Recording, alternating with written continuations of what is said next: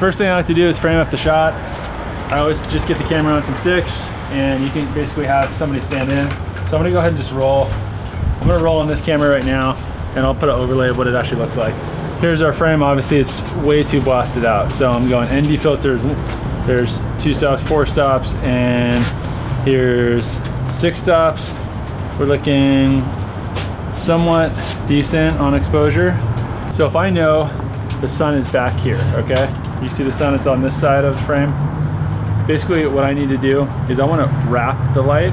So I want to actually have Rob, where he's setting up this ultra bounce, I'm about to tell him to swing it to the other side. And the reason I'm gonna have Rob do that, so this ultra bounce is gonna push light back in. So I want that light to go from basically the edge of Justin's cheek here and wrap across his face. You're always setting your exposure of the camera to the thing that you can't control. So basically I can't control how bright the sun is. It is what it is. I can't make it brighter, I can't make it darker.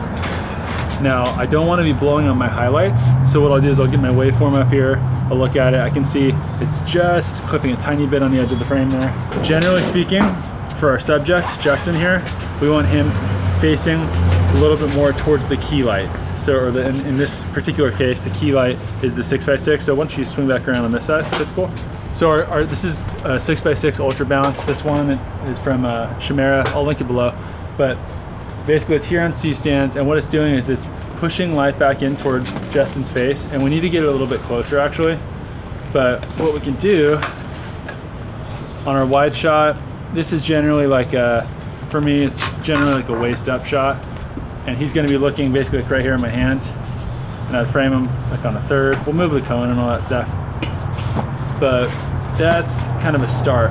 So I can see the sun is really peeking through a lot there, and if I put a matte box on or something, I can control the flares like that. And that's actually a pretty decent looking shot. We need to get some more exposure on his face, so that'll be step 2. So right now, we're not having enough exposure on Justin's face, so what we need to do is we need to get our source closer. It's gonna bring more light onto his face. So Ryan, can you help him move the 6x, let's like move it significantly closer. All right, yeah, cool, okay. Hey, that's actually looking nice, guys. Good. It's a little better. Just do me a favor. That 600D needs to come out of the frame a bit because it's in the frame. I'm gonna just reposition this. So can we get this on a boom arm, guys? Copy that. All right, so generally speaking, the subject in the interview, if you're doing that sort of like off-camera interview look, they're gonna be looking more towards the light source, and then the camera's gonna go on the opposite side. I'll put a diagram of what that looks like. But they'd be looking more towards the light. That way it lights their face. And then so Ryan, can you go turn that light off then on? Copy that.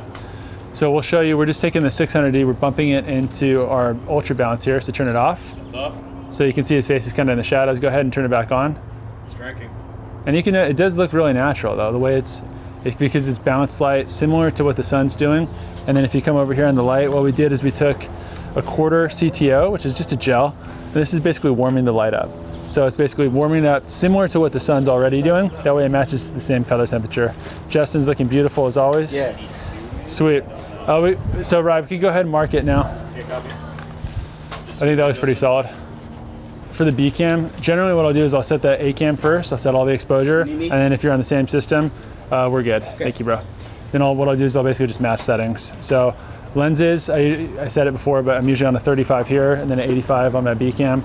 I usually like to be 2 focal lengths apart. So if I'm on a 35 on the A cam, I'd be on an 85 on the B cam. If I'm on a 50 on the A cam, I'd be on 100 on the B cam. It's not a hard and fast rule, but it's a good starting place if you just kind of need to get something that's gonna look pretty good most of the time. That's what I usually go for. Then what I'll do is I'll match the settings. So I'm at 5600 white balance, ND 8 stops, f2.0, ISO 800. Boom, I'm gonna match that exact same thing over here. So I'm gonna go f2.0, cool, give me 1 second.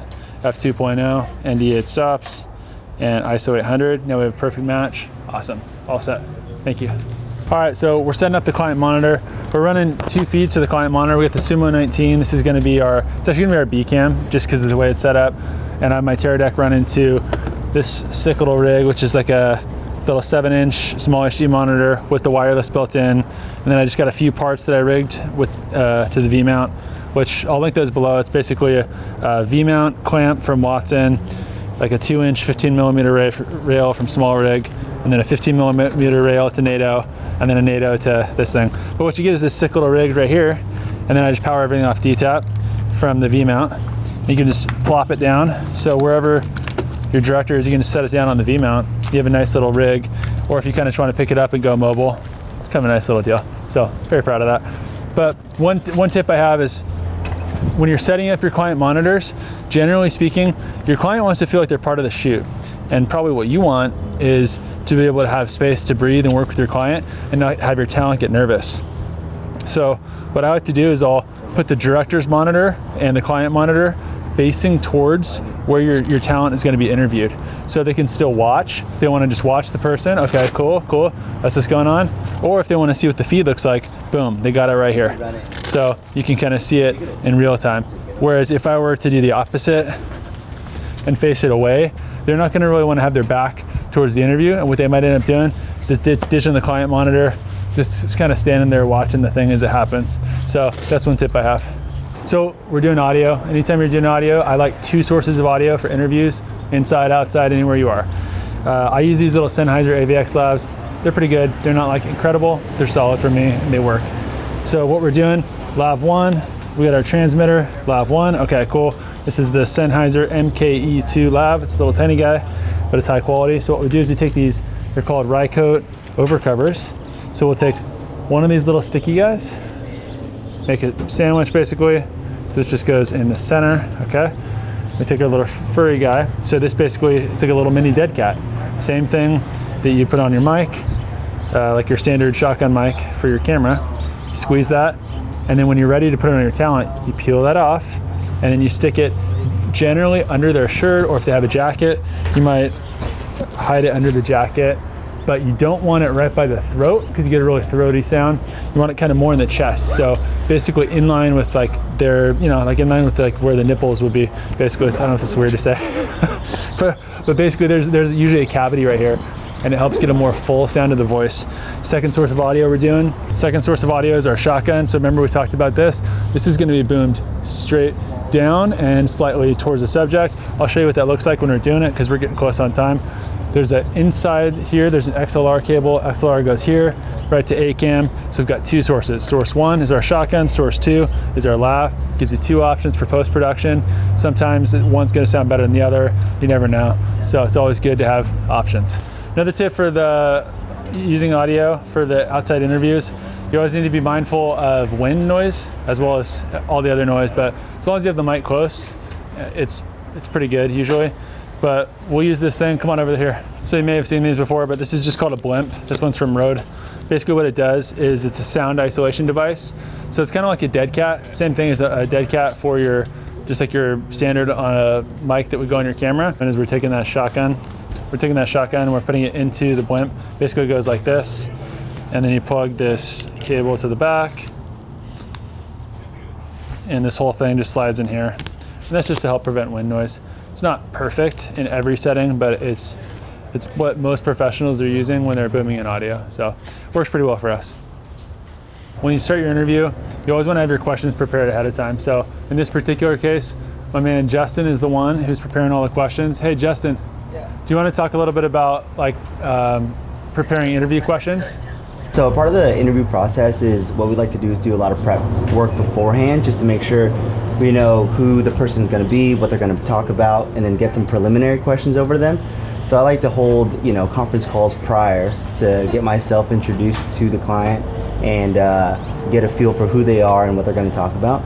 So all of the interviewers today have some preset questions that I've already asked them that they should have responses to, just to make sure that the process is as easy as possible and that there's no like ambiguity coming in as the person that's being interviewed. So yeah, everyone should be fully prepped, and we have plenty of time to do as many retakes as possible because obviously it's their story and not ours. So yeah. Sweet. Thanks, bro. Another thing too is just, it's always helpful. Justin always does such a good job of this, is basically making sure the interview questions and the direction you're taking it is in line with what the client's vision is. Because ultimately, like, it's their story and you want to make sure you're portraying whatever the company is and the type of light that they want to be portrayed in. So for me on the camera side, what I like to do before the interviews is I'll get my A cam, get my B cam, and I'll basically check. I'm checking for a few things. I'm checking number one for exposure. So I'm using tools like false color, and I'm using tools like waveform, and those are basically making sure my skin is properly exposed and that I'm not blowing my highlights. Those are the two main things I'm looking for. And then just from a technical perspective, what I like to do is I like to make sure I've got at least 1 hour of battery in each camera before we start, and at least 1 hour of media in each camera. And the reason for that is when you start an interview, when you get the flow going, you're asking your different questions. Okay, so hey, why did you get into this profession? Why did you start doing this? What's most interesting about it? You don't have to break that flow, but hey, cut, we gotta switch a battery, okay? So it's important that you basically always have your cameras ready to go so they can fall into the background, and whoever's directing the interview can ask the questions and get a nice flow state with the interview subject. So what we're doing right now, it's called getting client sign off. So generally speaking, once you've shown your image, you've got it to a place where you love it. Do you want to change anything? You ask that question, they give that answer. Solid. Looks good. Love it, looking good, looking good. All right, that's good. Last thing I'll do, just in terms of exposure, you generally want the bright part of the face to be green. If you're using this type of false color, that means it's between 50 and 75.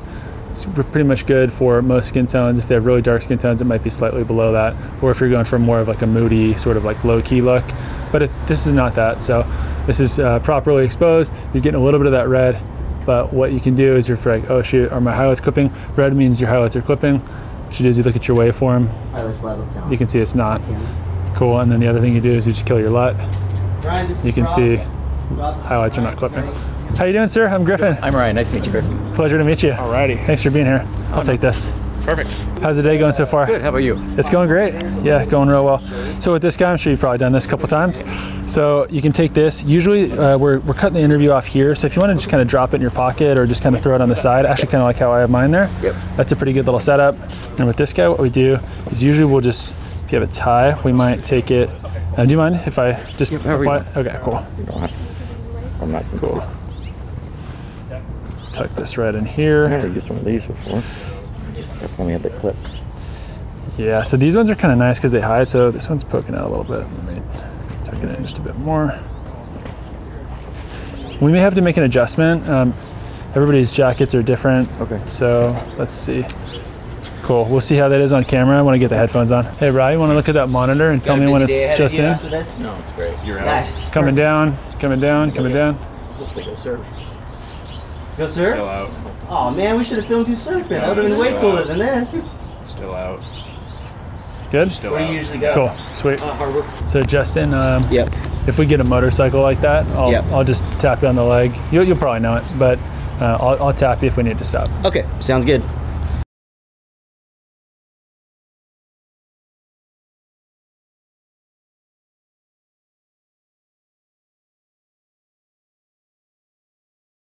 All right, so we just wrapped up our first interview for the day. We got one more to go. I think it went really well. Mega stoked on, come on over, how it went. I think I talked about it, but the cameras we're on today. This is the C500 Mark II, 35mm lens, the Canon 35 1.4 version 2, running the V mounts, full frame camera plate, C70 monitor, Orion Luth, our first AC. He's always here with me, he's a beast. So what we're doing, we're jumping over to the second interview. Generally speaking, I like to not film, if you have back-to-back interviews, I like to jump the sets a little bit so it looks a little different. So in the edit, it's just a little more exciting. You're not looking at the exact same kind of shot. It's not so repetitive. So even if it's similar, it can be just a little bit different. And a lot of times what I'll do, if I know it's gonna be an interview that are going in the same edit, if I put the guy on the left for the first time, I'll put him on the right for the second time. So that way it's just a little bit of diversity in the shots. And the first thing I like to do before we move all this equipment over, I'll take my A-cam and I'll frame up my A-cam. So then we can build everything else around the A-cam. It's pretty much gonna be the same setup, but probably just flipped. So instead of justified on the right, it might just be justified on the left. But I don't know about that. We might scratch that depending on where the sun is, but for sure I always start with the A-cam. So the key thing with the Ultra is I like it where it's basically slightly above. I mean, I would probably even go up 6 inches on either side. And so when you think about lighting with like a LED softbox, you're usually, everybody knows you're usually lighting where it's slightly above, kind of on a 3/4 angle. You're doing the exact same thing here. I wouldn't want it flat on, so it's like illuminating his neck quite as much. I want it illuminating more of his face here, so you can see the shadow there.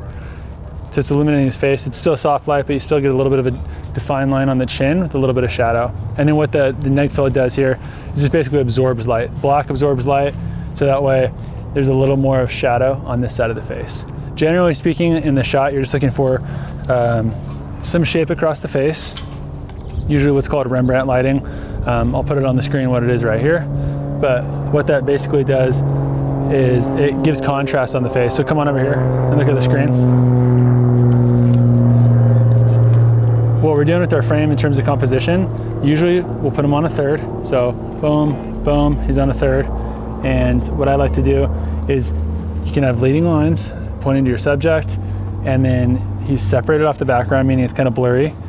And then another thing I like to do is have, it was Justin's idea to put him in the center. So you have repeating patterns, dark, light, light, dark, light, dark. So there's contrast to the frame. It's not just one flat thing where it's all light or it's all dark. So that way you can kind of make your subject pop a little bit. It's one way to add just kind of a three-dimensional quality to the image. So what he's doing right now is he's getting the slate in. This is helpful.